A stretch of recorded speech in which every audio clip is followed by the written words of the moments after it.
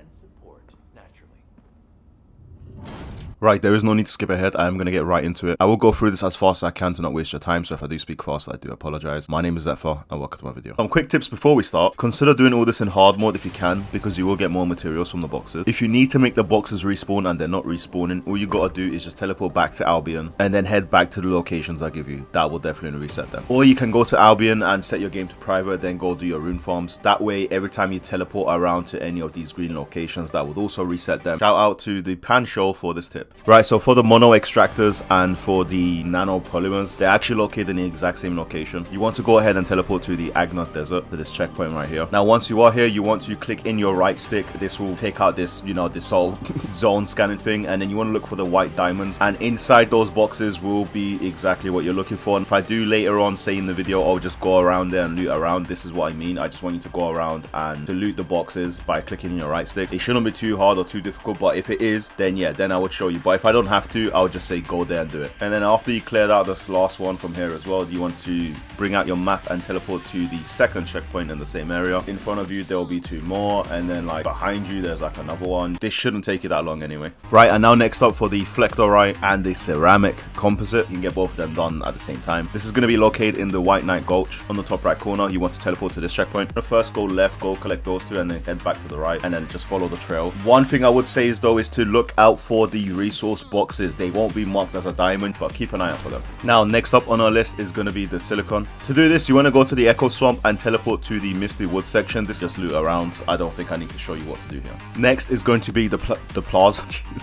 Next is going to be the semi-permanent plasma. This is going to be located in the Vespers. Go to the Lost Supply Depot, but you want to head towards this direction. You know, if you are doing it in hard mode, there's going to be a bunch of enemies here because there's a big mission right here. So yeah, just keep an eye out for that. But if you're not doing it in hard mode, you should be fine. Right, now next up is going to be the Biogel. Now this is kind of bugged out. What a lot of people are saying is that you can only get these in hard mode. So if you don't have hard mode, I don't even think you can get these, but still you can go ahead and still try it anyway. But what I do is, what I'm going to do is I'm going to go here, and then before I select the mission that is telling me to, I'm going to switch to hard mode, apply it, and then go ahead and just do the mission. The word on the street is that you need to put it on hard mode. Hey, look, if there's a bug and you can't get it on normal mode, I don't know what else to tell you.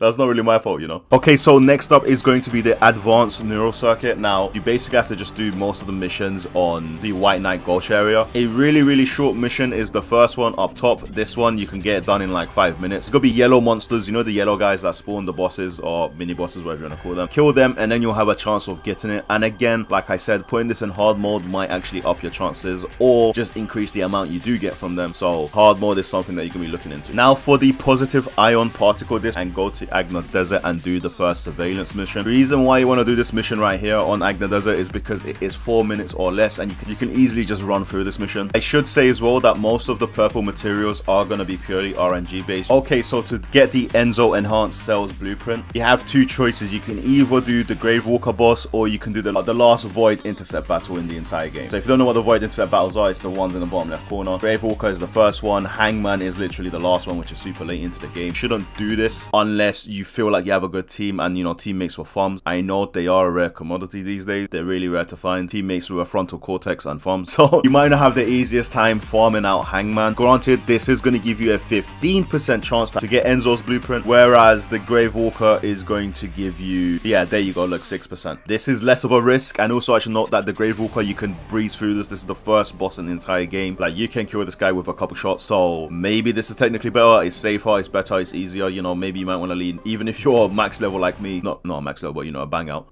But yeah, maybe you might want to lean into the Gravewalker instead. Now, before you try to get this blueprint by farming the boss, you actually need a key for it. Now, the key you need is this pattern right here. So once you click onto it and you click onto it again, you will see where this pattern drops. You need this pattern. As you can see, there's a 100% drop chance rate. To get this pattern, you actually need the patterns first. Every single pattern will give you a chance of get that chance that you saw there, the 6% there. If you don't have the pattern, you're killing the boss for no reason. At the end of the boss fight, there's gonna be like a green orb. You put the patterns into that green orb, and then that basically gives you a chance of getting Enzo's blueprint. So if you're confused, get the pattern first and then go kill the boss. Right, that was Gravewalker's pattern. Now to get pattern 50, you can go to the fortress and do the quarantine zone mission, and then obviously once you do get that pattern, you can then go ahead and kill Hangman. Yeah, honestly, in my opinion, because of how easy Gravewalker is and everything, I go for the Gravewalker one. Now for Enzo's stabilizer blueprint, it's pretty much like the same thing. You have two choices, two boss choices. So for this one, you need to kill Pyromaniac, the boss, but before that you need to get the pattern 39, and the pattern 39 is located in the White Knight Gold in this operation right here. Once you do get that pattern, then you can go ahead and kill the Pyromaniac, and as you can see, there is a 38% chance of getting the blueprint. Good luck. Now the next one obviously is going to be much harder. You're going to need pattern 51. Now to get pattern 51, you need to go to the fortress and do this mission on the top left, and the reason why it's harder is because we're going to have to go ahead and kill the Hangman. And to be honest, this one I really wouldn't recommend doing. Not only are you doing a harder boss, but you're also doing it for just 6%.